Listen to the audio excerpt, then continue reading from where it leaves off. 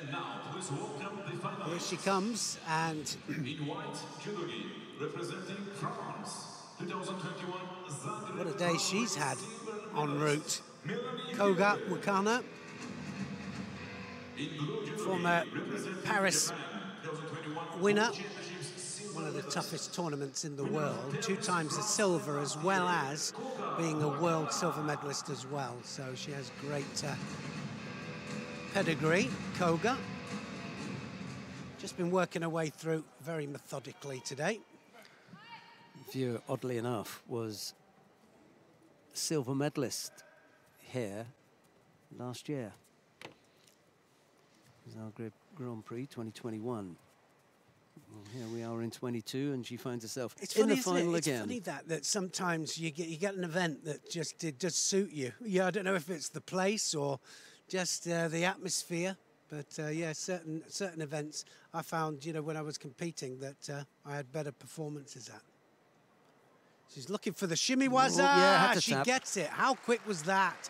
Good shimiwaza, good transition down there, and Koga made that look very, very easy. She gets a submission from the strangle. She was using the jacket. She had to go underneath the neck, but she made that look easy. She's not even broken a sweat.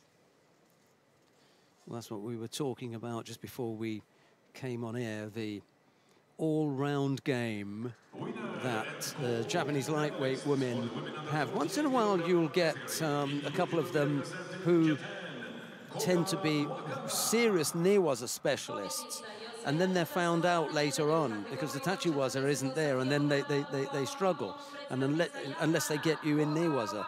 Koga's not in that mode. She can throw as well. Yeah, but the confidence, and look at that, leaving, just staying there just a second too long, and Koga creates the space. Creates the space, dives underneath there, catches the jacket at the far end, and then just works it under the chin. Now it's underneath the chin. The referee got a good look there, exactly where it was. She gets the leverage by going onto the leg there.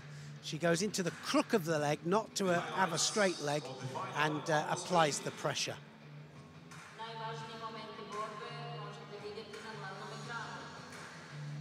First of 5 gold medals on offer on this opening day of competition in Zagreb goes to Japan. It's Koga Wakana who takes the gold medal.